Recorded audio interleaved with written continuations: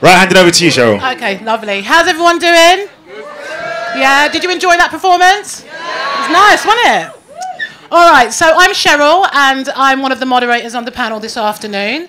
So we have 6 amazing individuals here. I'm just going to run through a real quick introduction, and then we're going to jump straight into it because time is definitely of the essence. So to my left, we have, and I'm going to refer to my notes so I don't, you can do that. Okay, we have Adrian Sykes, host of Did You Know podcast, founder of Decisive Management. Please put your hands together for Adrian. Beside Adrian, we have Justna Gadi. All right. Founder of Young Music Boss. Please put your hands together for Justna. Beside Justna, we have Universal Music A&R exec Ree Cyril. Please put your hands together for Ree. And down a bit, we have... Who have we got down next to Ree? We have Michael. I know, I'm just trying to run through and grab Michael's details. I'm just kind of buying some time. We have the legend that is Michael Riley. Please put your hands together. Sorry, what was that, Michael? I'm clapping myself. Of course, you've got to clap yourself. You've got to clap yourself. Michael is a senior lecturer, director for the Black Music Research Unit, principal investigator for bass culture research at the University of Westminster, and is one of the founding members of the British roots reggae band Steel Pulse. Yeah. Just so you know. Sorry. Oh, sorry. Okay. All right. We have another person on the panel. We have Professor of Criminology and Sociology, course leader for the new MA Global Black Studies at University of West London, writer and poet, aka dancehall DJ Leslie Lyrics.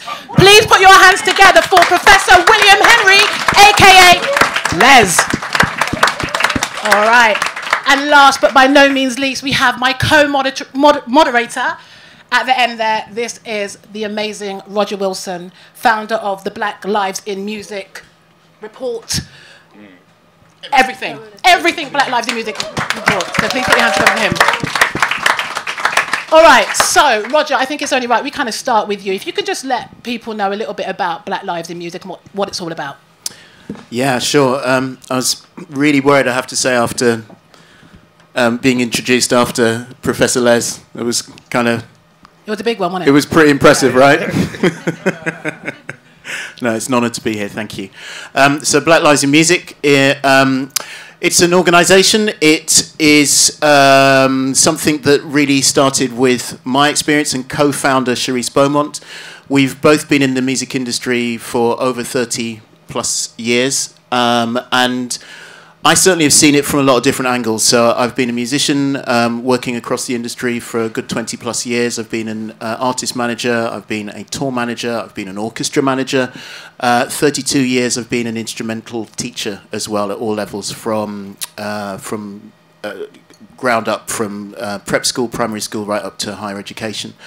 And I think through all of those 30 odd years I've seen a real paucity of colour in every single thing that I've done, whether it's been a musician working with orchestras. I think Four Strings was just about to allude to how tricky it is to become a musician, doing those 8 grades and then going on to music college and becoming a professional.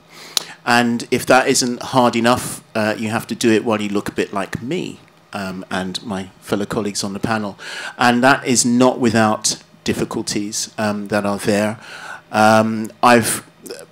I'm here, basically, despite the obstacles that I've negotiated along the way, not because of the support that I've had.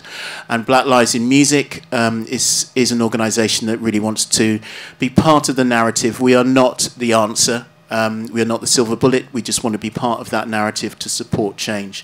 We're championing developing talent, emerging talent. We're supporting at grassroots level, and we're also talking about it from an informed position as well. So that involves our report. So last year we brought out a report on being black in the United Kingdom industry, which was about black music creators and industry professionals.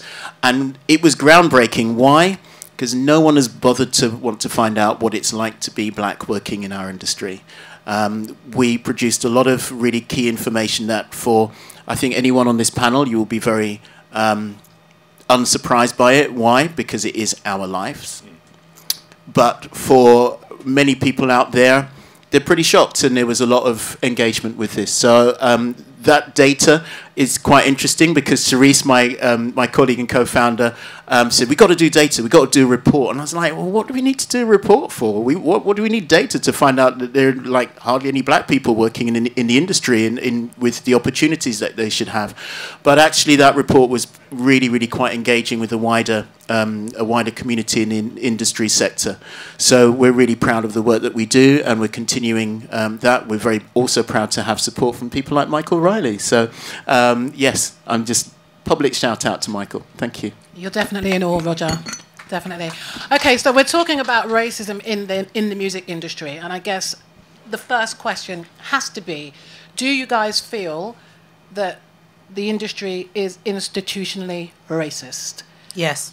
Ree jumped straight in. Amen to that. Okay, Ree, why do you sort of say that with so much, well, just, there's no wavering. It's just yes, there's nothing else behind it. Because I think, like, I work for Universal, and when I go in the building, thankfully now, there's, like, obviously a lot of people that I actually kind of hate this phrase, like, look like me. There's a lot of black people. And it's still in, like, relation to how many people that aren't black. We're just like a dip in a pot, like a stone in a pond. It's just very, it's just very sparse. So is it that there's not many people that kind of represent us? Is that why? Yeah, like, I mean, I don't want to say represent us. There's loads of people that represent us. It's just, are they in my building? No. Right. So it's like, yes, it's institutionally racist because otherwise there'll be a lot more fairer, or I'd see a good balance in my building. The artists that we're championing, a lot of them are black. A lot of them that are charting are black. And the people that are working at campaigns aren't. So, yeah. So it's a bit of a contradiction. Yeah, so it's like, well, it must be, because why else aren't we in the building in numbers that are making them numbers? Yeah. So I'd say yeah. I hear that. Anybody else want to add to that? How long we got? Anyway, greetings everyone. Greetings everyone. Greetings. Yeah, we should greet each other because it's our reasoning. For me, it's not even a question of if. It is institutionally racist. It's institutionally racist, systemically racist, because if you're black, and, you know, Michael is one of the crucial people to speak on this, as well as my brother here. But if you're in any aspect of this society, because what underpins this society is institutionally racist, classist, and sexist, you're going to feel it. And if you're black of African ancestry, however you want to style yourself, you're going to feel it more, because globally we are at the bottom of the human ladder. Doesn't matter where we are. Okay? So if you think about that in the context of being here, in what I call the womb of a scornful mother country, because I was born in Lewisham, and someone told me to go home about a month ago. So I mean, I don't know why I tell me I forgot. But they're telling me to go home, some white dude. Do you understand what I'm saying? That just shows you how the society is structurally racist. Therefore, why are we surprised that all the institutions are? So a very quick thing about music, because as we get into it, I really want to focus on radio stations. Okay. Because we could produce as much music as we want. If the radio stations don't air it, we're done. Although it's not as crucial now because you can do podcasts and stuff like that. But when I was really in music, let's say 1982 to about, I don't know, 94, when I decided to do this kind of stuff. But the point I'm making is this, and again, Michael is best placed to say this. You will never find, go through the music charts of the 80s and 90s, you will never find more than 2 or 3 black performers from the UK in a national chart at the same time. Wow. They will never release more than 2 singles, because if they release 3, they have to do another album, isn't it, Michael? There are all these things that are structurally and strategically against us. Then you've got recognition on the radio stations. So and I'll finish very quickly, but in 2006, we did a youth engagement project. Michael was on it. We had about a dozen young people aged, well, they were supposed to be 15 to 18, but my little daughter was 12, so she was on it. But what they did was they interviewed people from the music business, like Michael, Maccabee, Maxi Priest, loads of people, Papa Levi, loads of people. And the commonality was they never got more than one album deal. None of them. From the mainstream record companies. And in fact, Asher Senator, and he's on the film, you could probably find it online, it's called True Reggae Story, TRU Reggae Story. Asher Senator said that they were helping, I can't remember it was a British duo, a bit like Chakademus and Pliers, a bit like them. And they sold more than Chakademus and Pliers. And when they approached radio stations like Capital, Radio 1, whoever the hell else was there, they said, we only support one at a time. It's on record. It's not hidden. So let's not say if, because it is. Yeah. Okay. Can I just put this into context? I just want to thank Les for that. You're all aware of Radio 1, yeah? But do you know how Radio 1 came about? Radio 1 in, I think it was the back end of 1964, is the byproduct of Radio Caroline. We're talking about pirates. Yeah, Radio Caroline was the most successful pirate radio station in the UK in the 60s. Around about 64, the beginning of 64, it had in excess of 20 million listeners. This is pirate radio playing mostly American R&B, bits of calypso, bits of reggae. The government took umbrage with this. One, because it was about British youth and what they were getting into.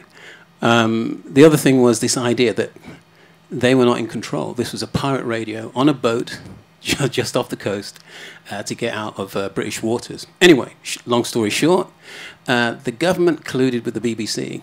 They closed down Radio Caroline in an effort to curate black music on radio and the music that young people are listening to in the UK.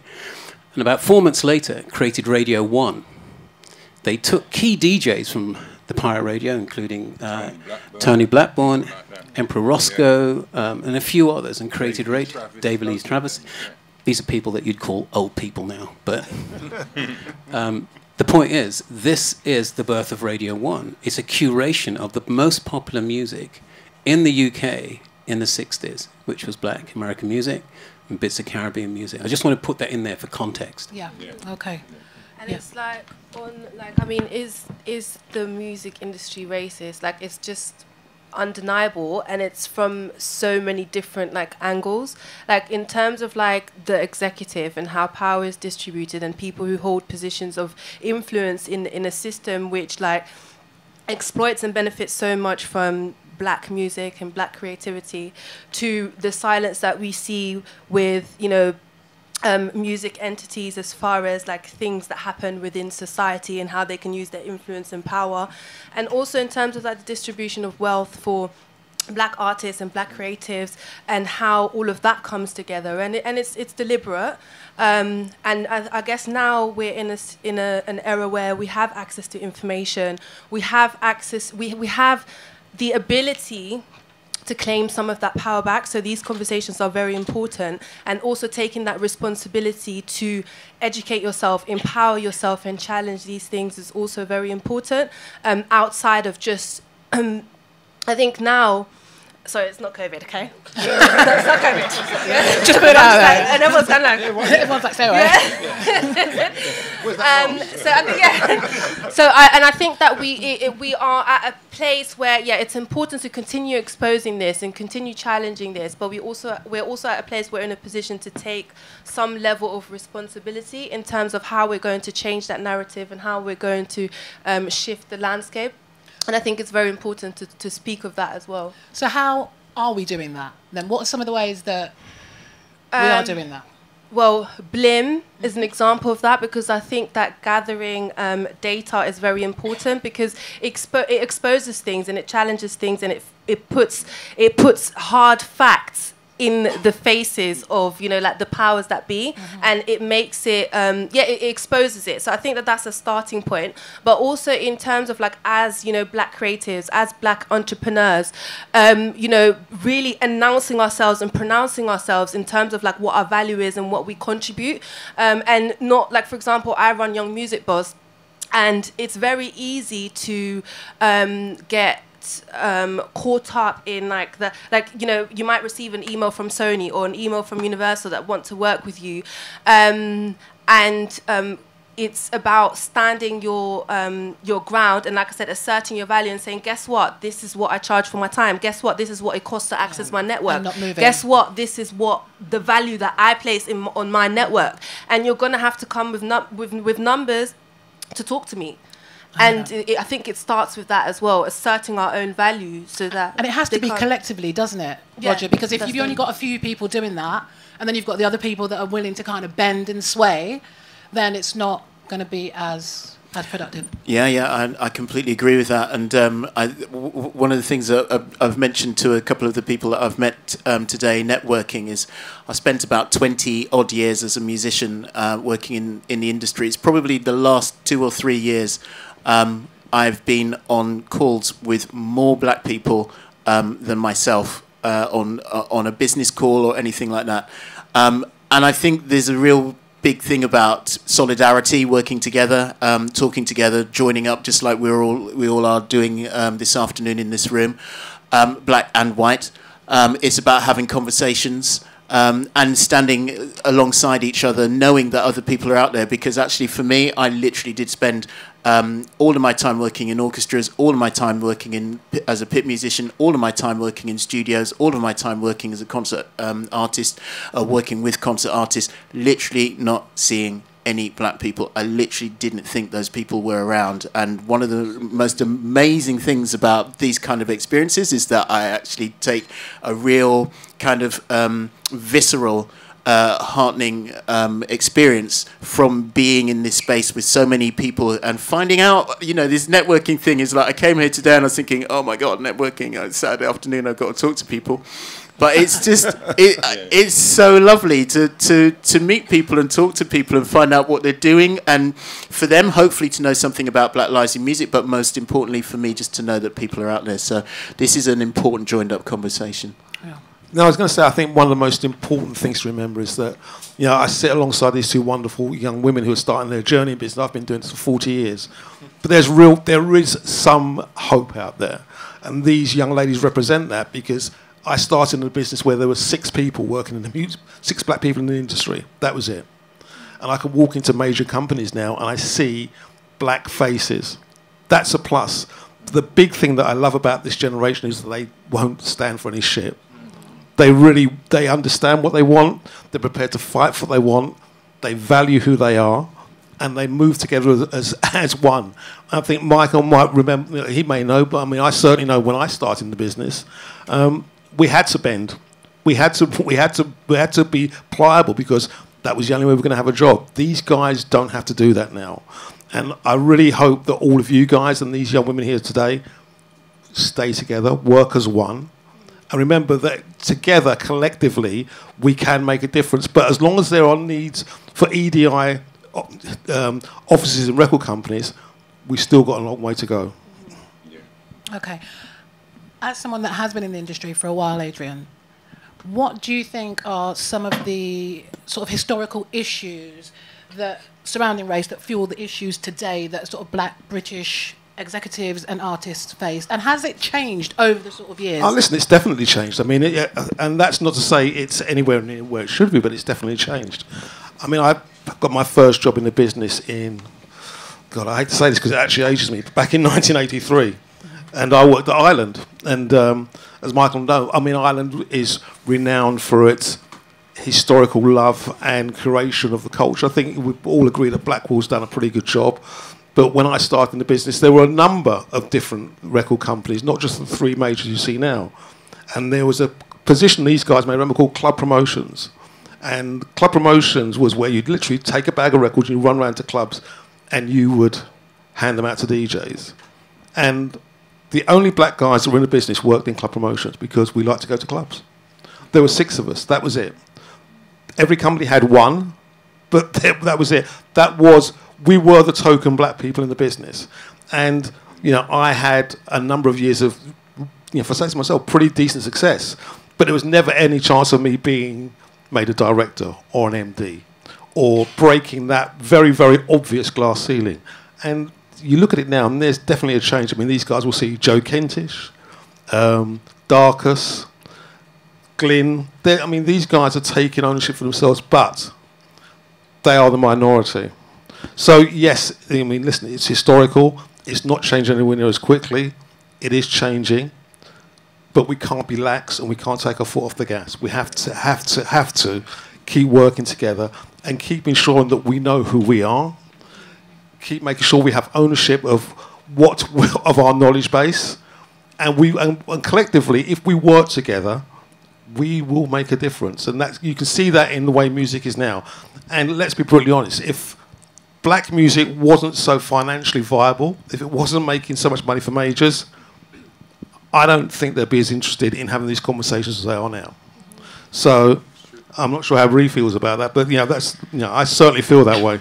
Do you know what? It's obvious, like, it's definitely not 6 people anymore, but it's like, I think that's one of the only changes. Like, there's still loads of things that, we're still fighting for those manager director things. We're still fighting for like high positions, senior positions. And like you said, if black music wasn't so viable now, then yeah, but there's a lot of people that have like self-started and they've had to create their own in order to get to those positions, which I know that, tech and stuff, things like that have changed. So it's a bit easier in a sense of, there's a way to make your thing pop and gain traction on its own, doing your own thing, doing something unique.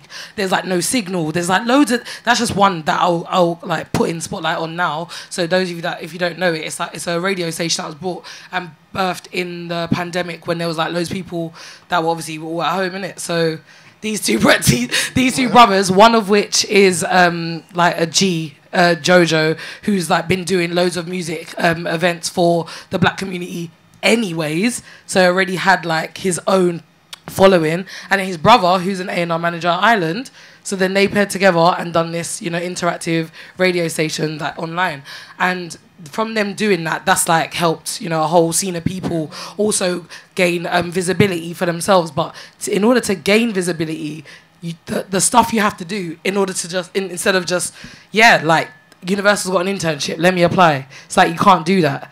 Like, you can do that. It's just the black people that get through that, you probably know someone in the building, and I'm happy to see that one change that's been made is there's black nepotism. Because I can say probably for you that didn't exist. Absolutely didn't exist. I mean, there was no culture. There was no collective culture. People wanting to work together. Even with 6 black people, we were very separate as 6 black people. That competition, right? I think it was just it's survival. It's about trying. It's I'm here. I want to keep my position, and there were many instances where I really needed help. And there was nobody that looked like me. There was nobody I could turn to. So you have to make your way on your own. And the fact that you guys have now got some kind of system, people you can look to that mirror you, I think it's a great thing, because if you need that help, there is someone you can talk to. And doing the podcast, one of the things that's been clear is having someone that looks like you that you can go and talk to, that you can share experience with, that you can get advice from, is crucial. Absolutely crucial. Can I just speak to that? That helps, but it's not enough. Yeah. Absolutely not. Absolutely not. And just to put this into context, for me, it's about understanding what you're really up against. And you're up against a perception that has been around for getting on for 500 years. And it's the most powerful idea on the planet is that black folk are inferior. Now, over that 500-year period, it's been reinforced in science, books, research, to the point where even black folk believe it. But to bring it forward into what we're talking about today, in 2017, I conducted something called the Grime Report. And the Grime Report was looking at the perception held by police of young black musicians involved in grime. They reenacted a bit of law going back into the 18th century, sus law, renamed it Form 696, right? And they used this. It was supposed to be for all musicians, but they disproportionately targeted young black musicians, said, yo, give us your phone, right? And then based on the data in their phone, they would decide that that young individual would not perform. The manager of that band was also harassed. The club owner was also harassed. The promoter was also harassed by the police with a statement that if you don't comply with what we're saying here, which is that you cannot perform, we will not look kindly on your license or you as an individual. Now, I approached Live Nation and Ticketmaster for big data. This is what it's now about. It's big data. And fortunately, they agreed to support. Long story short, with their support, we arrived at a report that was based, the first big data report on black music in the UK. And we were able to substantiate that the perception of grime artists, which were that they were criminals in short, that the money that they had amassed was arrived at by criminal means. We were able to show that they were the first entrepreneurs to repeatedly achieve six-figure sums, circumvent the industry that you've just been describing, which is racist, championed streaming, came up with a new model for marketing and promotion of new music in the UK. So these were entrepreneurs, these were the new business model for the industry, that the industry was some 5 years behind, that they were championing. And we took that report, believe it or not, what's the MP, Conservative MP that was caught with his hand around some woman? There's a few of those, isn't there? Hancock. That's unfortunate. Take your pick. But to his credit, he took it into the House of Commons, right? And what's interesting about this story is, at the time, Stormzy had been co-opted into the Labour Party. He didn't champion that. He was co-opted in. They used his success, right? And so the Conservatives had no rebuttal to that. But they took the Grime report and announced that they are championing a decision against the Metropolitan Police. And within 3 weeks, we got rid of a policy that had been around since So Solid. We changed London Metropolitan Policing in 2017, and we got rid of the Grime report. Got rid of Form 696. Amazing. But guess what? I feel like history consistently repeats itself in that way, because drill was going through the exact same thing. Yeah. And like here we are again. But I mean, I just wanted to say that thank you. Obviously, thank you to your generation, because obviously you crawled so that we can run and we can, you know, so you opening those doors. And I feel like at a time where things would have been a lot more challenging than it is for us now. But I feel like I feel very strongly about, you know, these are facts. Right, but like I said, history tends to, like, it's kind of repeating itself, and you know, drill is going through the same sort of challenges, right? Especially when it comes to not black music, I feel like black people in general, like we always have to. I was listening to this thing on YouTube. I came across this clip on YouTube, and it says that if you, this lady was speaking, and she was saying that when your skin color is a weapon, you're never unarmed. And I thought that that was a very powerful statement. And it kind of, yeah, so drill is going through the same thing. So I'm a very like strong proponent of like kind of like claiming your power and using the tools that we're able to use now, so that we can't be, you know, oppressed or suppressed in that same way as history has told us. And I feel like if any time, this is the generation that we're actually able to do that. We have access to information. We have the tools that are readily available to us to do that. And I think that we really need to take advantage of how the landscape is looking now. Do you know? Can I just say, just quickly on your point, it's not drill, it's not grime. It's from, they created a construct called black music. Billboard magazine did it when they took blues and made it rhythm and blues, so it was palatable to white people. But the crucial thing for me to understand about black music is look at the names. Funk is a smell. Reggae is the idea, like a reggae something over this, I'll go away with that. That was reggae.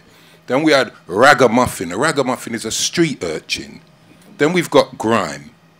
Do you understand what I'm saying? Drill. It's where you literally flip that script. In anthropology, we call it indirection. You take something and you flip it in another direction. So for me, if we're going to locate what is happening now with the contemporary artists, and also under the act that Michael them got forced or whatever that, ragga and dancehall was under that as well, because those performers couldn't perform either. So for me, what it is there's two things going on here. One, the dominant white society, and we need to be very careful, because just because somebody is black don't mean that they are conscious. And just because someone is white doesn't mean they are unconscious. And sometimes that's why we've got to be very careful with the kind of game. Because for me, in the context of knowledge, the problem is knowledge has been racialized. So the knowers and doers are white. This comes out of the Enlightenment. We can have this boring conversation another time. But the crucial thing is this. It's racialized, it's gendered, and it's classed. And only a particular caste and class, generally white, middle, upper class people done business. So white, middle class people, they're generally the ones in positions of power when it comes to governance and management. And they know, if you look at it historically, I remember I used to do a lecture, I think the first time I did it was in 2002, how black music became urban. Because we used to go in record shops and there were no black music section, it was urban. But under urban was reggae, soul, jazz, funk, everything that was supposedly black music. So I did a lecture on that. And one of the songs that I got people to think about, you've all heard of the Rolling Stones. They've got a tune called Brown Sugar. Do you know what that tune is about? Anyone? Listen to the lyrics of that tune. It's about a white slave master raping and beating African slaves, women. Listen to the lyrics again.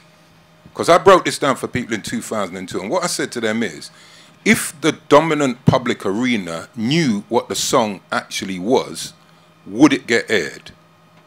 And to me it would, because it's a white band. Let a black band do that about white women. It would have no currency. And this is so people thought it was a tribute to Marsha Hunt because Mick Jagger had a black girlfriend. But go back, all of you, go back and listen to Brown Sugar, but the unexpurgated version, because they did another mix of it. That is still as dangerous, but it's not as hot as the original. And then when you listen to that, you will understand the context of so-called black music. Remember that Beatles were a poor, what were they, what's the word, imitation of the Isley Brothers. That's what the Beatles were. They tell you in their own biography, they were trying to play like the Isley Brothers and do some drugged up something and became big and famous. So to me, we should always historicize, and that's why when Michael says big data, data is what informs us because it has to be researched. If there's rigor, not saying the people in positions of power will listen, but they can't refute. Yeah. And that, for me, is the difference, qualitative difference. Wow. That was interesting, yeah. Exactly. You know, I found it particularly interesting what you said about the words and the way that the music is described, you know, funk, grime, that kind of thing, because words have power. Roger, how does Black Lives in Music kind of address the way black music is described and portrayed? Yeah, well, I mean, again, I think a lot of this comes from having conversations with artists, with labels, so that we can claim this music back for ourselves, so that we can have pride in the music that we make, because for so long, and this is something I wanted to talk to Adrian about, for so long, we've had no real ownership of our own music. Excuse me, of our own music. As Professor Les has said, I mean, you know, you want to look for black music, you have to look for another collective descriptor for it, because you can't have black music for some reason, which is nonsense. And obviously, not only that, but I mean, just thinking about what that does to us in terms of our own mental health, our own well-being, our own self-esteem, our self-confidence, our ability to negotiate this space with agency, which simply doesn't happen. And I think one of the most shocking things about this is we are now in the 21st century. You know, we are supposed to be as a human race so much further down the line in how we conduct ourselves and have respect for our fellow people. And you know, we are very much about joining those conversations, bringing people into spaces. And I think, for example, one of the things that came out of our report was the issue of pay disparity, which is a real thing, you know. That it's amazing, actually. I've been trying to think about this thing about data and how we deal with data and while we deal with it. And Professor Les, you just kind of summed it up so brilliantly, which is that you just cannot dispute the fact It doesn't matter if you don't like it, you just cannot dispute it. So I think there's so much about the data and how we present that, where we present it, who we present it to, how we engage those conversations, and how we make sure that we are all represented. So, you know, especially the artists. I think one of the things that's really interesting that's come out of now is looking at self-release. And self-release is now a device for emancipation in its own way, you know, because we don't have to go through the traditional routes and ask nicely for what we're deserving. Just as Josna has said, you know, I mean, this thing about actually we're going to tell you what this costs. You know, this is going to be done on our terms, not your terms. And I think for so long we've been so thankful for that. But I'm quite keen to ask Adrian about what he's seen in the industry in terms of the pay disparity issue, because that is, you know, that is forensically proven that, you know, people are coming off a lot worse in terms of ethnicity.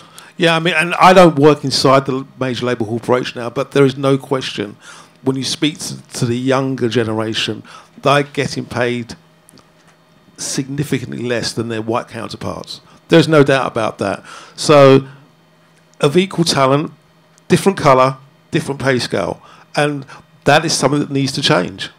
There's no question it needs to change. And I'm hoping to say, look, the guys like Bree and everybody else can actually take that and move it on. But it's a mindset, and we have to change that mindset, but we have to make sure that we maintain our value on what we believe we are worth.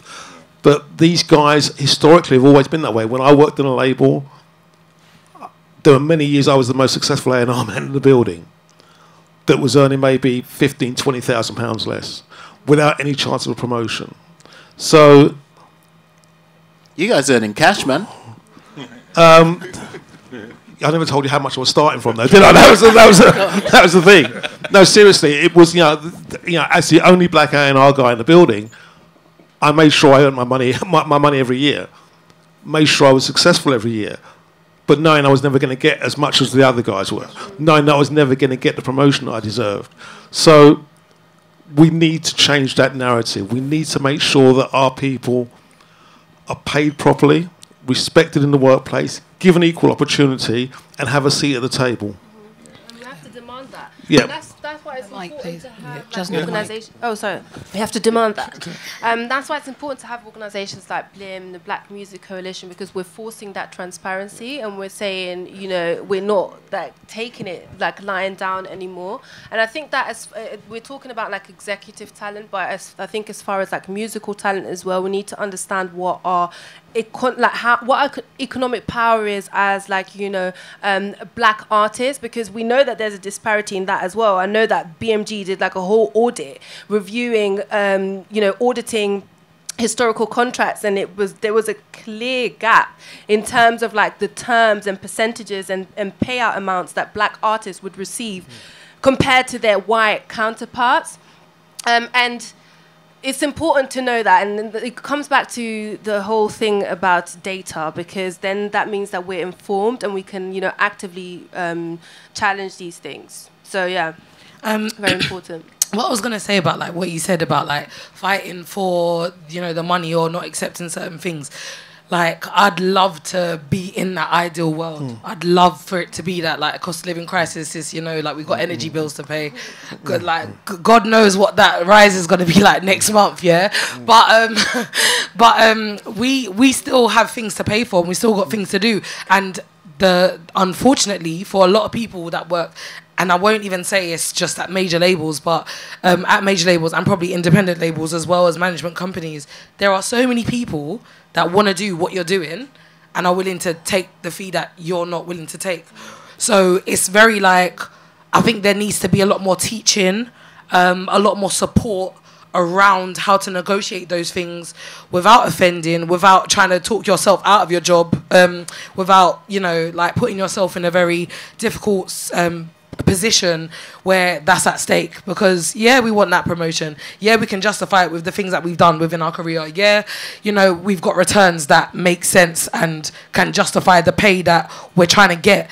Yes, our appraisals are amazing, yes, there's nothing that would make them want to fire us, but there's also a very clear like action of them not wanting to promote or not wanting to unless their hand is forced.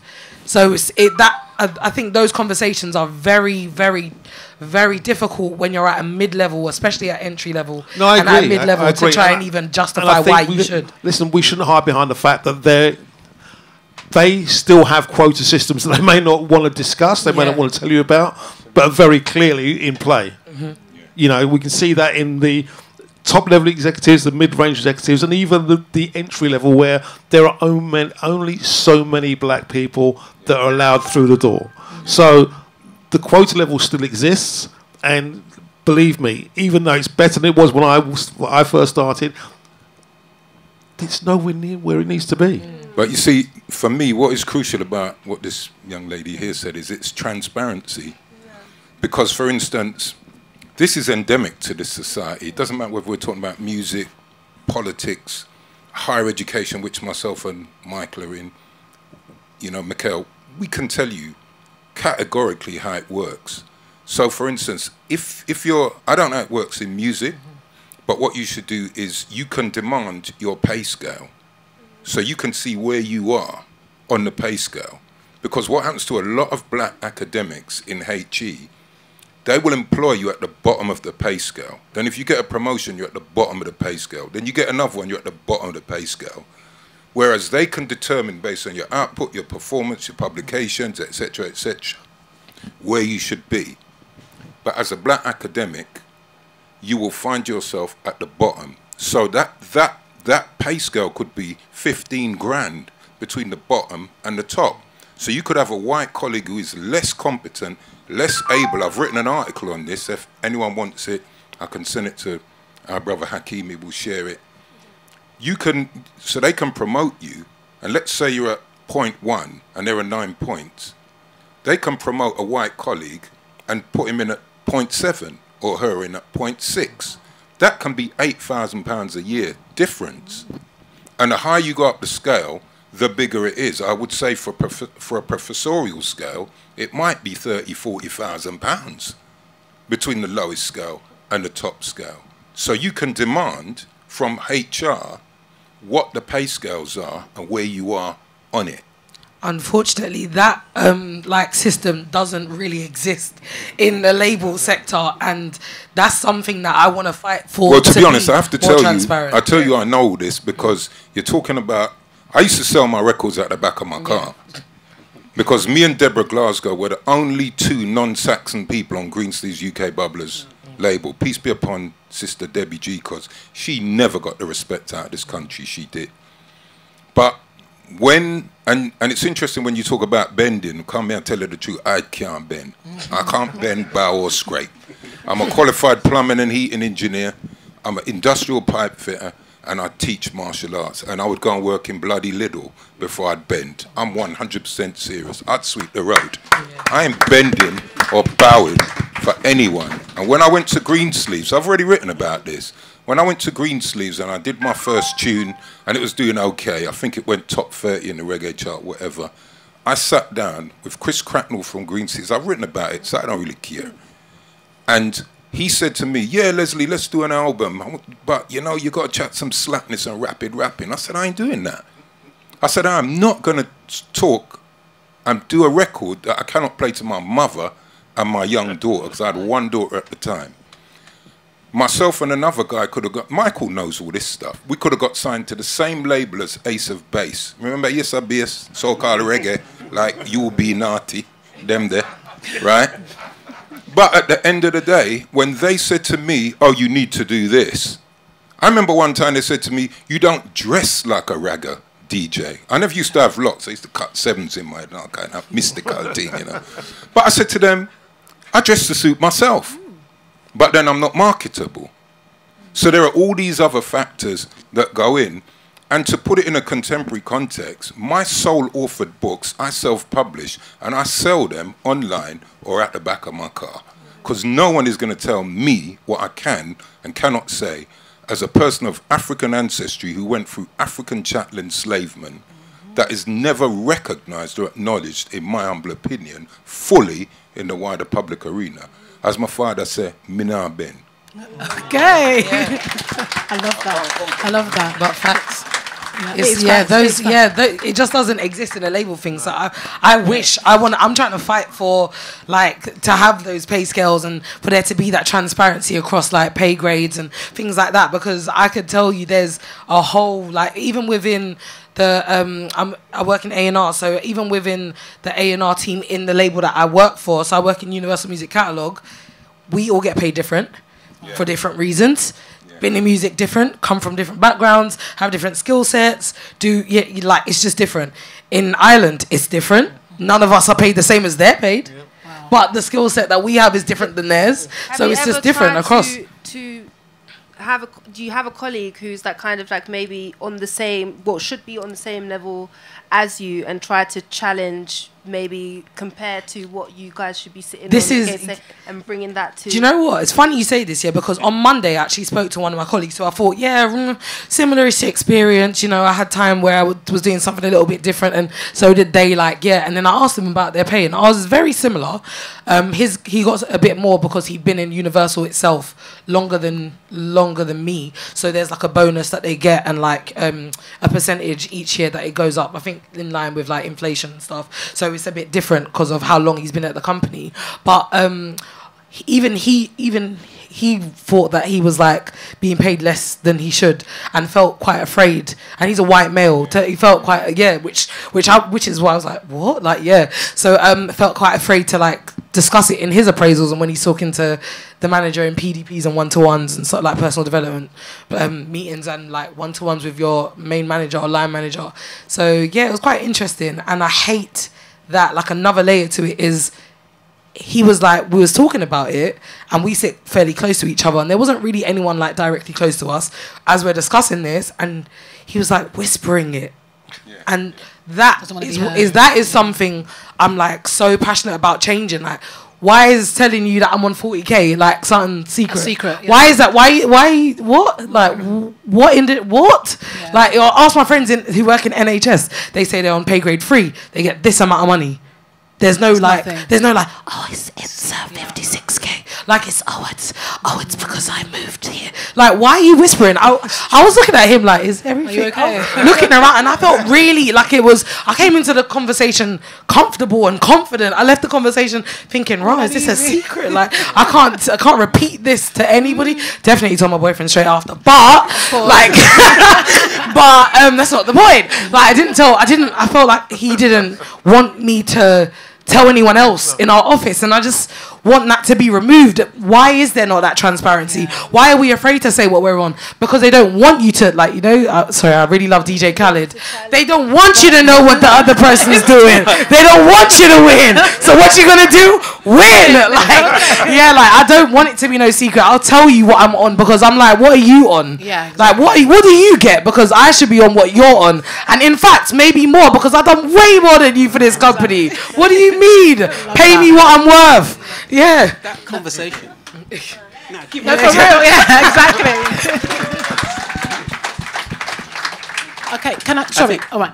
Michael, because I'm just mindful of time. I just wanted to jump on the whole thing about men and the fact that black men are employed. Well, there's 2 times more black women. You're about to say all men cheat. It's true. Well, there is that. That's another panel, darling. But so apparently it's 2 to 1. In the music industry when it comes to black men and black women. And why do you think that is? Does anyone have any? I mean, I don't know, Roger, do you have any stats on that? In terms I was going to say I do. Okay. So I don't know if you guys are familiar with Nadia Khan. She's actually Lethal Bizzle's manager, and she runs a platform called Women in Control. Yep. So she, in light of, I wouldn't even say in light of 20, like Blackout Tuesday and stuff, because she's actually not black, but she was more thinking of it on like women in the industry, and that's like her main focus. So her report a year on from 2020, in 2021, she said 6% of board members are black women, with 11 seats being held on a possible 186 seats. This figure has doubled from 2020, from 3%, which was 5 seats, to 6%, which is 11. There are 0% of CEOs and chairpersons across 11 music trade body boards that are black women, no change from 2020. There are 0% of the lowest representation of black women is 0% on MVT and MPG and UK music boards. So these are like more for, like, I would say behind the scenes industry boards, so not your like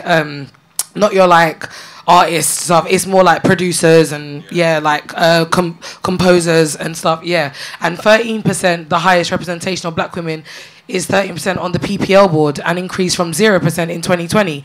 And PPL has elected 2 black women on a board of 16. So those kind of things, like. How do we feel about it, I was more asking, how do we feel about the fact that it's women different outnumber men? The men outnumber women. Women outnumber men. It's 2 to 1. Oh really? Yeah. That's so interesting because this is it. There's 2 to 1 in the industry as a whole, right? Roger, back me on this. But when black men get to a certain position, when they reach a certain level, then they definitely outdo black women. Like black women can only go so high. Absolutely. Yeah, but there is outnumber, not outdo. Sorry, just had to. Outnumber. Oh, I'm sorry. I meant outnumber. Apologies. But there's a historical precedence to this. In terms of hierarchy.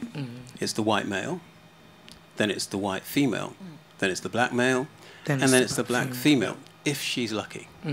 Right? Because she then has to benefit from a consideration by that trickle down.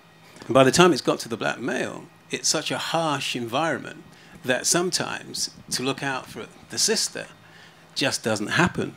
And so we have a challenge. And if we look at American history, because sometimes when we talk about the UK, we need to factor in that we're the appendage of the American music industry. The Black Coalition in America did this work to begin with. That's why we have the Black Coalition in the UK. We did bugger all in the UK. Mirroring. Right? So let's just put it into perspective. And it's historical, going back to what Les commented on, which was race records. We have to go back to that point in the late 50s, where most of the white artists in the top of the Billboard were covers of black American music, right? They recognized that the power lies in the boardroom, right? And in any other industry, the practice within the music industry would be considered criminal. And this is why you talk at a hush, right? This is why you have a lack of transparency. And in talking to a press agent back in the 80s, about, for example, why there's a difference in what a black act would get signed for versus a white act. And he said, look, Mike, it's really simple. When you sign a black artist, you prioritize the black community first, and they're small, right? We're not going to invest money to try and break an act into territories that are not even advanced as the UK. And what they were explaining was how multicultural the UK was and how accepting they were of a black artist, black music. So the UK act, Black Act, was not even getting touring money, was not getting a video money because they thought there was no point. You're big in the UK, that's enough. We might move you from a single to another single to another single, and then if you're lucky, maybe another single. And you might end up with an album, but you will not get an album deal straight off. Now, it's about changing perceptions. That perception from the 80s have carried straight through until it was actually challenged in the 90s and the 2000s by young black artists saying, do you know what, we ain't going to get a deal, so we might as well find another way through. So that we need to understand. And in terms of the black male, we haven't written about black women. We don't voice our support for black women. We've not studied the music industry as black males, so we're coming into the industry without the knowledge of how the industry actually works. And as I said, and it's really important you understand this, our industry, the music industry, is borderline criminal in its practice, historically and today. And that's why most things happen as a hush, right? And to break that down, it is about education. That's the one word we've not mentioned so far. Yet. I now have master's students who are studying, this is black students, studying why they're not in the boardroom. Why is there this disparity, and why is it we don't have access to the data? Yeah. That's education. I'm one of those master students, by the way. So yeah. So yeah, that was one thing. Like I completely echo and agree with what Michael / Mikkel. You can say either. Yeah, Michael has said, and literally, I was like, okay, so why is there no... You mentioned Glyn, you mentioned Joe Kentish, you mentioned Darkus, you didn't mention Alec and Alex, but but also them as well. Where are the black women presidents? Well, listen, it's one of the crimes. Yeah, so that's one of the... There are no black women presidents. Yeah, it is. You know, and it's horrible. There are some incredibly talented black women out there. And it's just one of those things that, like, when we're there, I don't know what it is. It's like they think because you're getting black talent in the doors and it's mainly the male artists that are charting or whatever, like the black woman doesn't have as much of a relationship with them. Whereas because we're not male and black like them. I'm not, you know, you asked this, Cheryl, I'm not actually sure why it's a separate fight, but it is. And I think it's like... it comes down to a lot of gender norms as well. Like, so being able to fight for, you know, the right pay, especially like at that level, because we discussed this just before we started, before we started networking, and I was saying, men are taught to be a bit more aggressive with the way they approach certain things. Not that women can't be, it's just it's deemed different, you know. And then we wear that hat like, yeah, I'm a black woman. No, I'm a woman. Yeah, I'm a black woman. And and this, and it's like, okay, you're often afraid of how you're going to be perceived if you was to, perceptions again, like approach a situation that you don't. Oh, that's that angry black woman asking to be paid that 10K more. Like, can you listen to why I want the 10K more, or why I should get it? Ree, do you think, sorry, just now, do you think that the same way there's that perception of black women, do you think companies are intimidated by black men? Yeah, I do, but just in a different way. I think they feel like if they don't have them there, then they can't have anything. Whereas I don't feel like they feel the same way about black women. I think they think the industry can exist, continue to thrive and everything without the black woman. So I think that with black women, it's like we're fighting two fights. Right. Do you get what I mean? The we're fighting gender two and fights, the race. but blackness in general is just criminalized anyway. Yeah.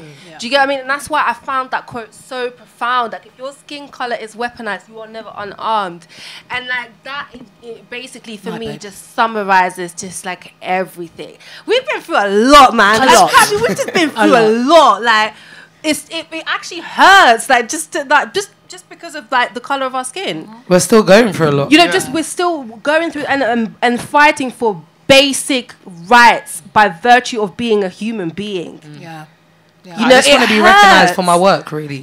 And I don't really understand that. And I think we even mentioned that, like, why is it, obviously, you know, there's gender differences, like, in terms of creating families, like the woman is the one that gets pregnant and those kind of things. Like, I want to be a mum one day, and I can definitely say I'm in the end of my 20s now, and it's something that I've put off for a very long time, because I said, you know what, if I'm going to hop to the changed industries and work in music, boy, I don't know when I'm going to get around to like bringing a bundle of joy into this world, because I know the weight that comes with. It's like, oh, you're going to be away from this, and they're going to say that you can't do this, and then that time out that you have to raise your child is not the same as a man's. Like, now more so, and I'm not going to say that every person's co-parenting or parenting situation is the same, but the woman has to breastfeed, the woman has to do this, the woman has to do that, and that's, you know, that women get the maternity leave, which can be up to a year. In most companies, men get it, and it's what, 2 weeks, 4 weeks? Couple of weeks. If you have a cesarean, or like that's, God forbid you do like that. that's 6 weeks the woman has to heal for. It's so exhausting, and the man that don't even cover the man's leave. Well, it's so exhausting. That's why I'm like on my like Malcolm X shit. Like, I'm not gonna beg for a seat at the table anymore, because I'm the fucking table. Just make the table. You know, I'm the fucking table, and you're just gonna have to get with the program. And I feel like we're in the most empowered position that we've ever been, and it's just grasping that with both hands. But like everyone has mentioned today, I think collective action is so important. And that's how we're going to strive and move forward. Like, I'm done with begging Sony, see my value, see my value, see my value. Collective action, and not taking your foot off the pedal. Collective action, and just remembering there's a history here. And I just put it into context, because the project I'm on at the moment is the first national exhibition on Black British music. But we're looking at 600 years of the presence of African music and impact in the UK, 600 years. So it's understanding that we stand on the shoulders of many people, right? But also not forgetting, a lot of this has been done before. right? And you waste energy reinventing the wheel. We need to do research. We need to get in touch with big data. We need to have a joined-up conversation, intergenerational. So I could be your dad. You need to talk to me, right, about what we've done, right? And in terms of the industry, we are powerful, but only if we come together.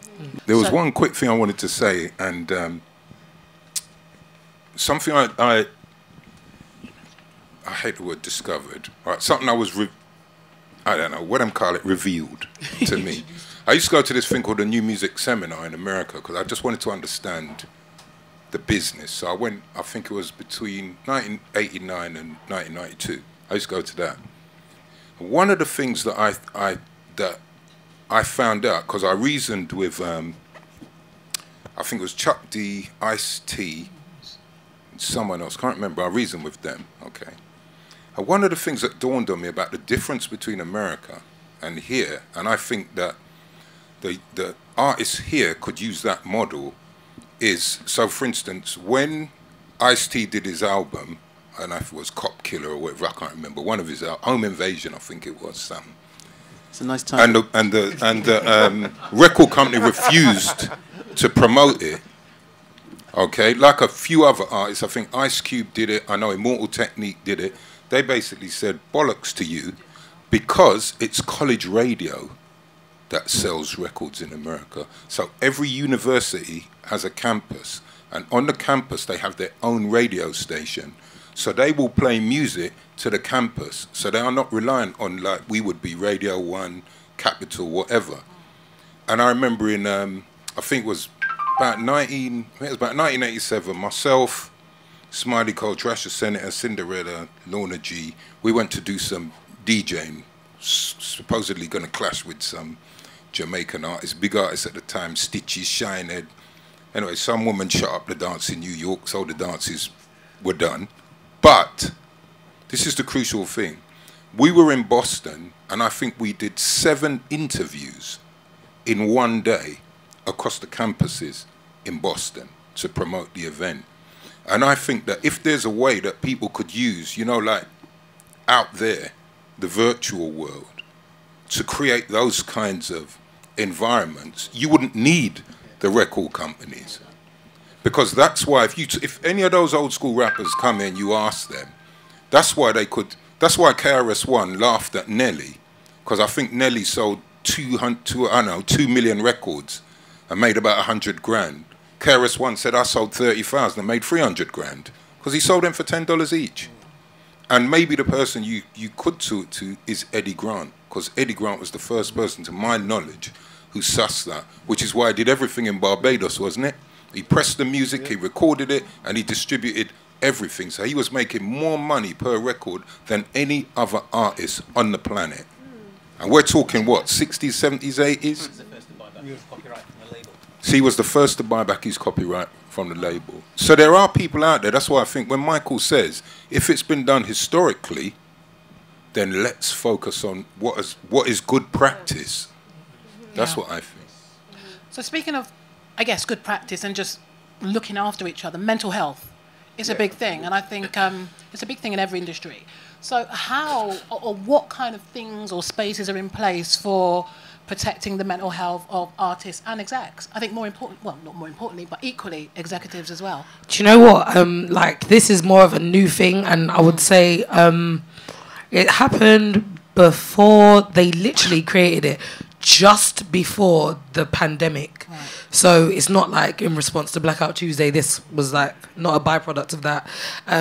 The ladies, Afriye, Shah Grant, and Kamali Scott Jones, and I think Sherryl's BMC, yeah, they all 3, so they're like in the industry. They work on the new recording side, 2 of which are A&Rs, and 1 is a marketing director at EMI Motown, actually under EMI UK, and they call it the debrief.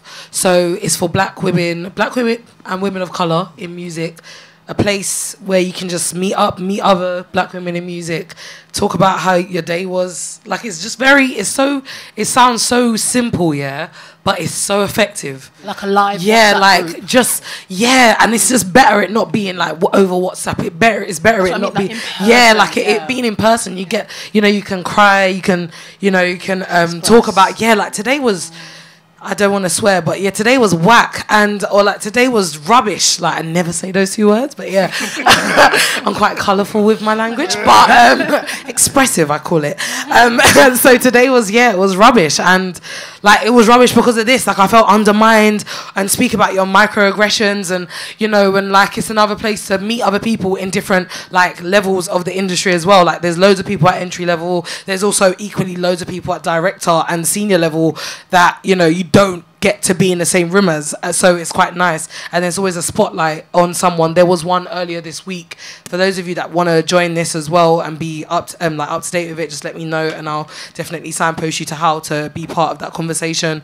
And Amber Davis, who is the head of A&R at Warner Chappell's Publishing, and she gets asked questions again by another black woman working in the music industry to just explain her journey and explain her story, and there was way too many relatables.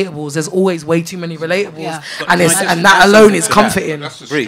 Let me just bring in another element to that, and respect to that. It's what we call a cumulative trauma, which is a result of being in the music industry. And I just want to take you back. So, for people who've been, especially people of colour, especially black individuals in the industry, and it doesn't really matter where you are, but it's acute when you're in Europe or America. You have a cumulative trauma as a result of being in the music industry. And so I just want to ask a few questions, just to see where our audience is at on this, very quickly. Checking the temperature. Who is this individual? Okay, I'm going to give you just 5 clues. Has a home in the Caribbean, one of the most celebrated musicians from the 70s, has had his biggest hit was I Shot the Sheriff, right? Any ideas who this individual is? Eric Clapton. Any advance on that? Did you hear what he said? Eric Clapton. Eric Clapton. Now, what is significant about this individual is this individual, having been recognized as the most successful blues guitarist, his biggest hit was I Shot the Sheriff, Bob Marley, then went on to produce the most offensive racist rant, right? The trauma for black individuals was, one, this is the king of rhythm and blues, right? This is a guy who's actually, at the time, promoted reggae. He's taken Bob Marley into the spotlight, then comes out and says, I am a racist. And excuse the language, all niggers and packers should go back to where they come from. This is a white man's country, right? And it went on for 20 minutes. On the back of that, and this is where the balance, I think, needs to be struck as well. The white media, white youth came out and said, not in our name. This is rock against racism. The first major march where we saw British youth who were into the music say, not in our name. And they came out and challenged that. And why I say sometimes we need to go back and understand trauma is when we get to Black Lives Matter. My daughter says to me, yo, you're coming to the march. And I went, I've already done that. I did that a while back. And she says, no, you got to come to this march. And I said, do you know about that march and what it was about? Because we were there as black folk as well, right? And she didn't know, right? And the point is, sometimes we forget. And when we forget, we're at risk of not remembering. And in the UK, we have a complex space in music which is called grey. It's not black, it's not white, it's just grey. And it's difficult to navigate because a major part of the support we need is the community, is the audience that buys black music, right? And it's understand how we negotiate that. And the trauma for artists is when they can't negotiate, when they feel they're on their own, when they feel there's nowhere to turn to. You have to have that hush conversation about how much you're getting paid because you might get fired, right? We have to know where our allies are and we have to find them and we have to support them and we have to increase that number. I'm just saying, I keep taking you back. That's my duty as the elder up here, to keep taking you back. There you go. Important. Okay, guys, we've got like 4 minutes left before we have to jump to a Q&A. So really, really quickly, if we could just get everybody just to maybe a sentence, just what changes would you like to see in the music industry? Okay, let's start with the ladies. Just now. Can you use the mic, please? Oh, sorry. The changes I would like to see is, like I said, I think it's just knowing your value and asserting that value, and I think that's really, really important, and it becomes almost crucial. That's the main thing. It's a change, but I wouldn't necessarily, like, it's a change in a way, but not taking that foot off the pedal, like, making sure if you're at entry level, doesn't matter what level you're at, if you're entering the industry, don't be taking scraps because I feel like I can't say what I'm trying to say without swearing, but yeah, you're fucking up the bass for the next generation, because as soon as you lower that, we can do it now. We can take the piss again. And it's like, as Mikhail keeps bringing us back, it's going to be like, there's going to be another Blackout Tuesday in another 10 years or whenever it ends up. Like, there's another resurgence of people being outraged. Let's keep it going. Don't stop the conversation from, like, being in rotation. Regularly bring it up. Don't be ashamed to bring it up. It is your birthright to bring it up. But also understand that it's not just, like, I don't want to call it a burden, but we've inherited this burden. It's not only your burden to bear. So, like, use your community.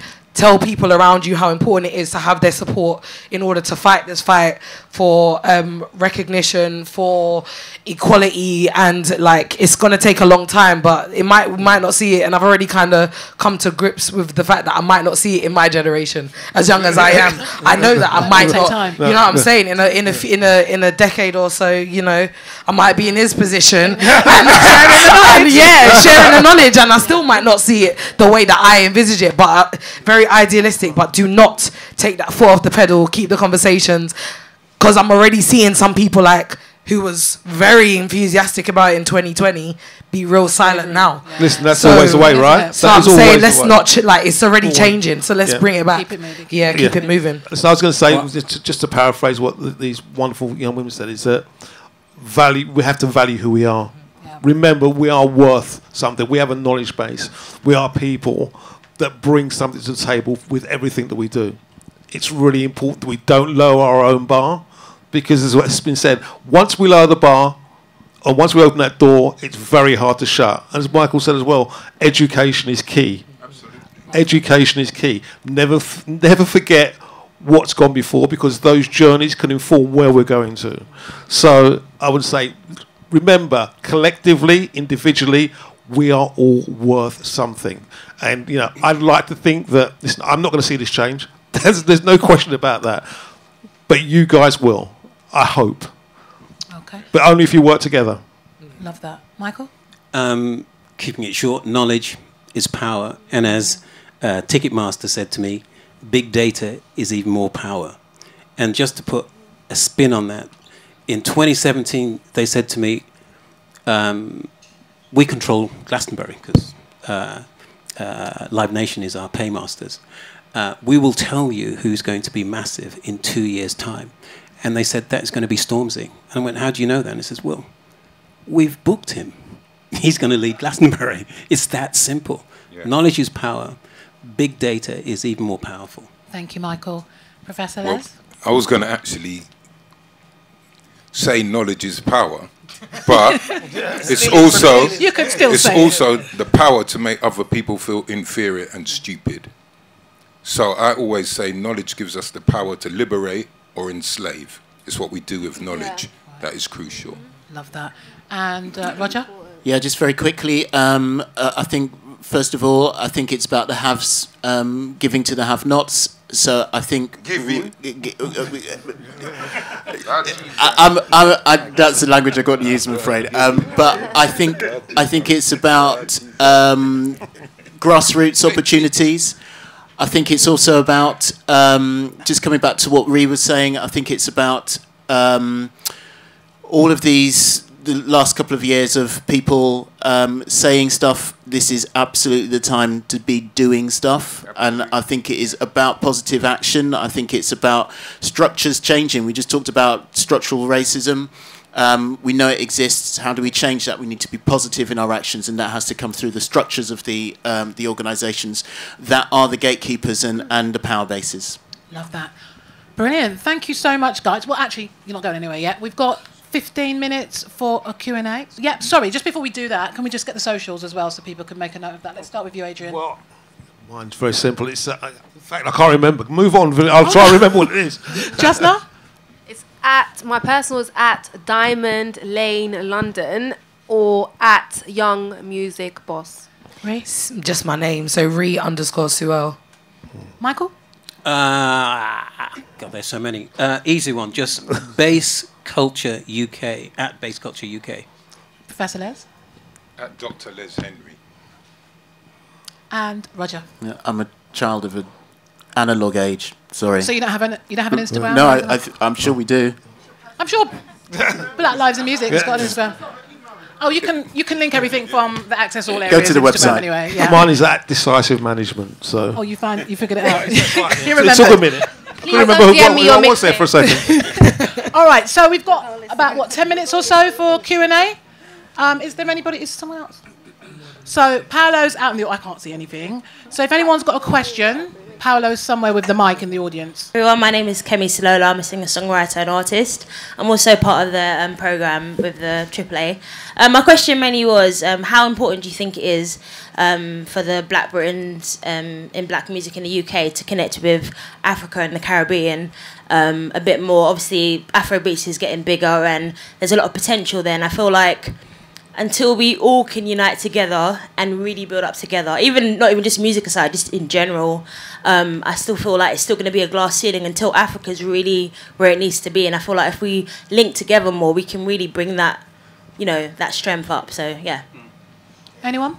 Want to take that question? I think it is very important because it's like, again, it's like history kind of like repeating itself. We're getting these colonizers, they're entering Africa, trying to exploit, trying to build their, set the foundation for the exploitation as, Afrobeats continues to fight. And also, we're not monolithic, and Afrobeats is not the only music form that's coming from Africa that's rising right now. I think it's very important for us, the generation coming up, to make those connections and to connect the dots and figuring out ways how we can position ourselves to do it ourselves and shape it ourselves. And I think that's very important, and it's something that I'm very focused on at the moment as well. Actually, I'm from Tanzania, so I've recently been focusing a lot of my energy in preparing and building the infrastructure to be ready, because I feel like Tanzania specifically has so much talent, it's undeniable, but we're not ready to compete. And I really want to play a part in positioning ourselves to be in that space. So it is very important. Thank you for that. Let me just respond quickly. Firstly, we're all African. I don't care whether you're pink with purple spots or white or black or brown or refer to yourself as coloured. We are all Africans. And your blood does not discriminate in that way either.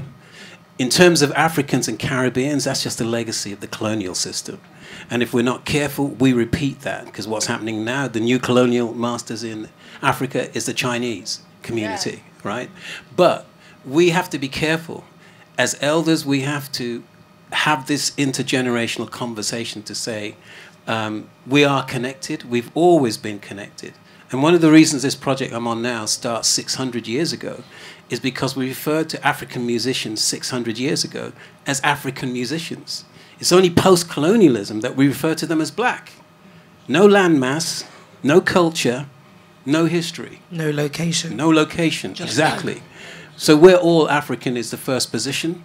In Europe, you're recognized as black first. They don't say you're from England, you're from the Caribbean, you're from America. You're black first. So get with the program. So for us moving forward, we just have to recognize that, connect, and work together collectively. And recognize, again, it's one world. If we want to sell the music we make, we somehow have to still make that connection with everyone else that we have to sell it to.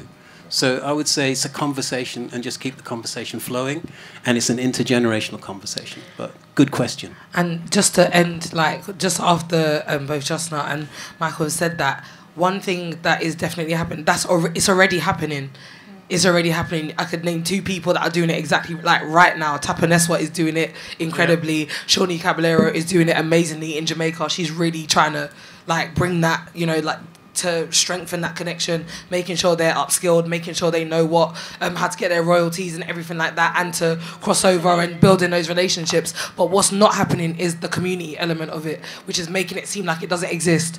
So there needs to be more people involved in that process, and alongside, say for example, my daily job, like trust when I get home I go sleep, like I'm tired. So there's other people that may still have energy that could be helping, you know, carry that load to bridge those gaps and build that community and strengthen it, because that's what needs to be happening, because it is, but in numbers, when it needs to be happening, like in speckles, but it needs to be happening like at a greater scale.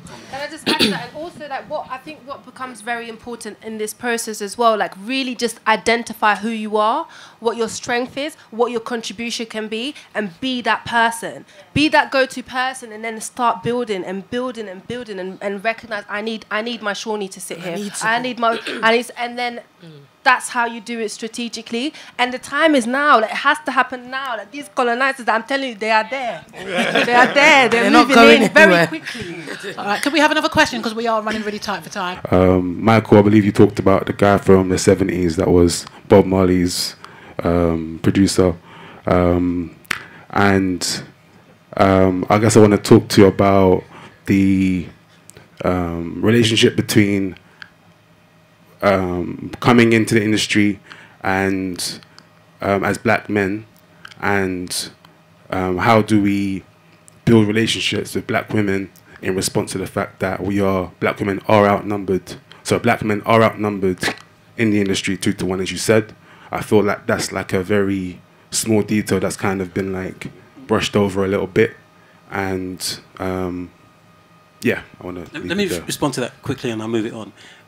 Some of our research in 2018 identified that one of the biggest earners in the music industry was black women. And it was not for the reasons that most people expected. It was because they were the carers, they held down jobs, they paid the mortgage or the rent that allowed black males to go out and pretend to be superstars. They took care of the kids, of the various males and so forth. But over a period of time, when we look back at earnings, like say every 3 to 5 years, black women earned more because they also purchased the records, they went to the concerts, they were the biggest fans. But they also took jobs that they didn't want to take to allow males to have successful careers, right? They didn't earn royalties. They supported that creative output. And so it's one of the unrecognized contributions to black music is the black female.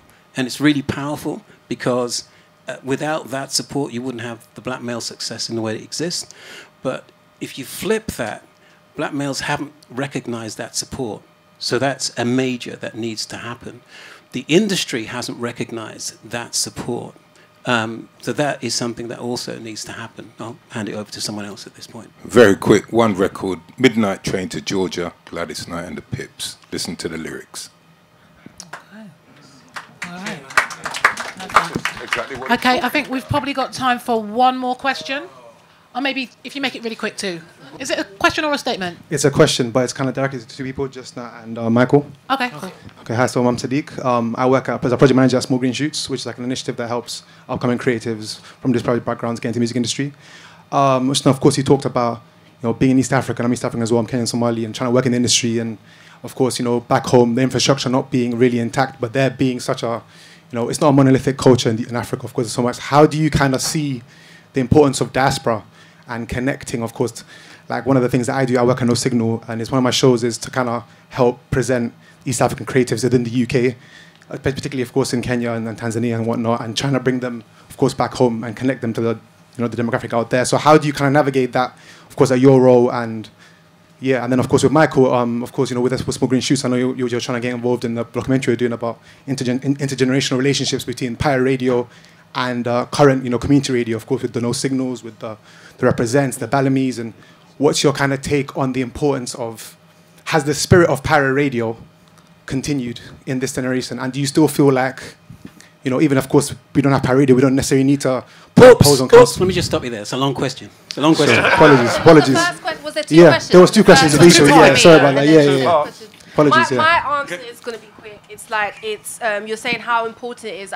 It's crucial and it's the lifeline, right? Because we have to take that responsibility as a diaspora.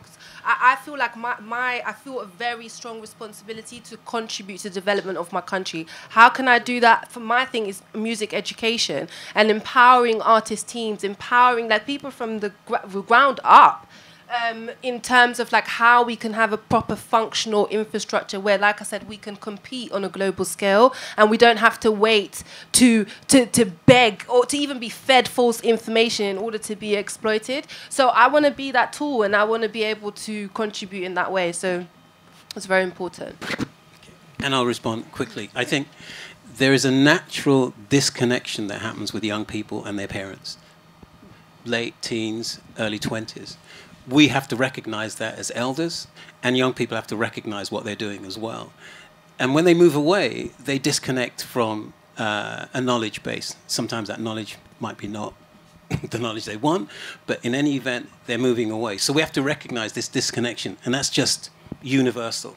Having recognized that in terms of diaspora, we need to recognize that we were colonized and we are the end result of that subliminal historical bullshit, if you like, and challenge that as elders. But we also have to speak to young people about that experience, and we have to try and reconnect. And anecdotally, it was a couple of students that took me to Nigeria to meet an elder. And they said, look, we're trying to connect with Bahia in Brazil, which is twinned with Lagos in Nigeria. And he says, look, we need to connect with this individual because he was wealthy and he would finance our project in Nigeria. And he says, I'm going to introduce you to him and you're going to talk to him, right? He introduced me to him and the elder said, hello, where are you from? And I went, London. He went, duh. And he took 2 steps back. Exactly. Then he took 2 steps forward again. He says, okay, where are you from? So I thought, gotta get my shit together. I went, actually, I'm from Birmingham. He took, he walked out the room, right? The student went, Mike, you're screwing it up, man. We need this guy for the deal. I'm going to bring him back, right? And he brought the guy back, and he said, before he brought him back, the student says, look, tell him you're looking for your village, right? Anyway, the elder comes back in the room and he goes, okay, where are you from? And I went, well, actually, my parents are Jamaican, right? And he looked at me and he said, this is your last chance.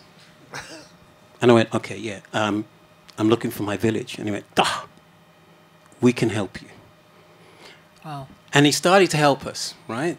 And the story ends with everything was working really fine. And he came back and he said to me, would you like a Nigerian passport? And I said, what would I do with that? I screwed up the whole deal, right? And the point here is sometimes you think you've lived and you understand, only to find out it's a young person that's educating you. And we should be open to that. That's how we connect.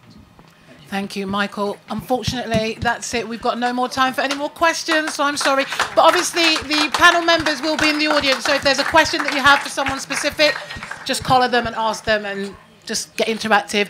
So once again, just thanks to everybody on the panel, Adrian, Justna, Ree, Michael, Professor Les, and of course, Roger. That's it.